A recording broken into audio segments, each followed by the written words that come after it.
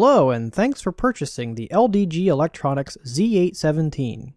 The Z-817 is designed specifically for use with the Yaesu FT-817 QRP radio, and will also work with other QRP radios having transmit power up to 20 watts. This video series will help you get the most out of your Z-817, and is a supplement to the information contained in the Z-817 Owner's Manual. We'll begin by taking a look at how to install and use the Z-817 if you are using the Z-817 with a Yaesu FT-817 radio. Installation is quick and easy.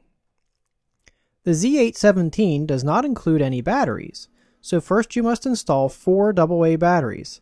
Alkaline cells are recommended for long life and should last about 1 year. To install the batteries, turn the Z-817 upside down and remove the 4 screws from the bottom.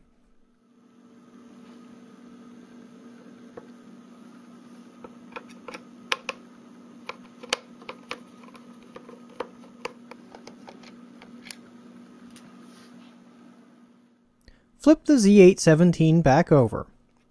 Then, remove the lid.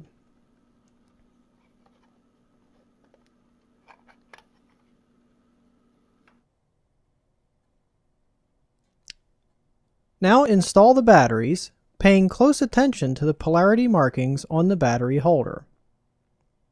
4 AA batteries are required.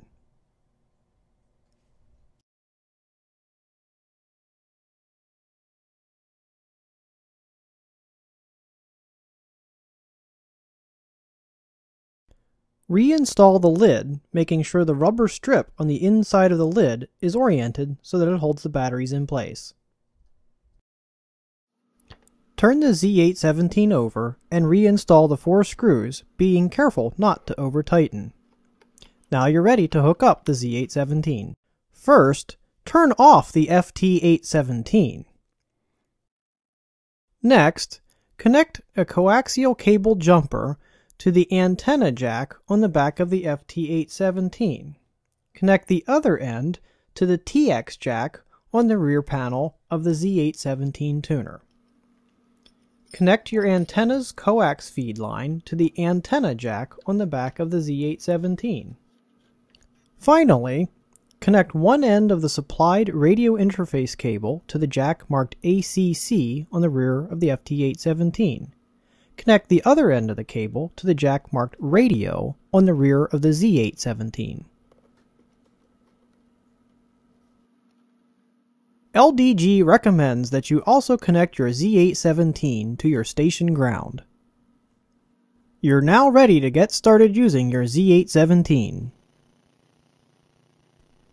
Tuning with the Z-817 is simple. Set the FT-817 to the frequency and mode you'd like to use. Then, press and hold the Tune button on the Z-817 until the tuning LED lights up, and then release it. The Z-817 will command the FT-817 to switch to packet mode, change to a suitable power level for tuning, key the radio, and tune. When the tuning cycle is complete, the Z-817 switches the FT-817 back to the previous mode and power level. That's it! You're ready to transmit. The Z-817 uses memory tuning, and the next time you tune on this same frequency, tuning will be recalled from memory much more quickly.